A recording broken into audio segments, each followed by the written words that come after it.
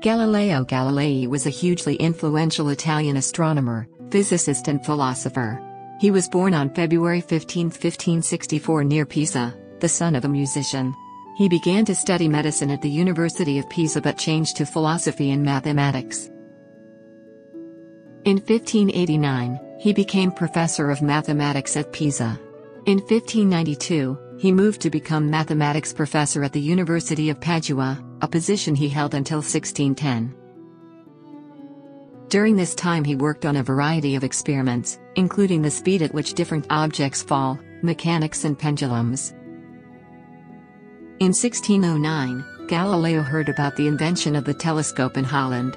Without having seen an example, he constructed a superior version and made many astronomical discoveries.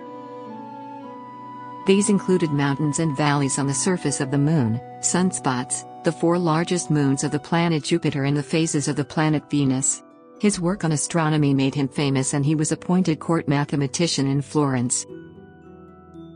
In 1614, Galileo was accused of heresy for his support of the Copernican theory that the Sun was at the center of the solar system. This was revolutionary at a time when most people believed the Earth was in this central position. In 1616, he was forbidden by the Church from teaching or advocating these theories. In 1632, he was again condemned for heresy after his book Dialogue Concerning the Two Chief World Systems was published.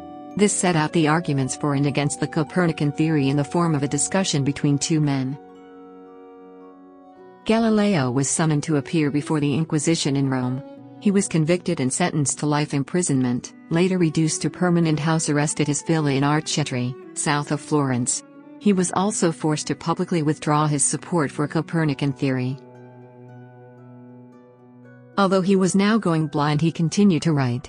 In 1638, his Discourses Concerning Two New Sciences was published with Galileo's ideas on the laws of motion and the principles of mechanics.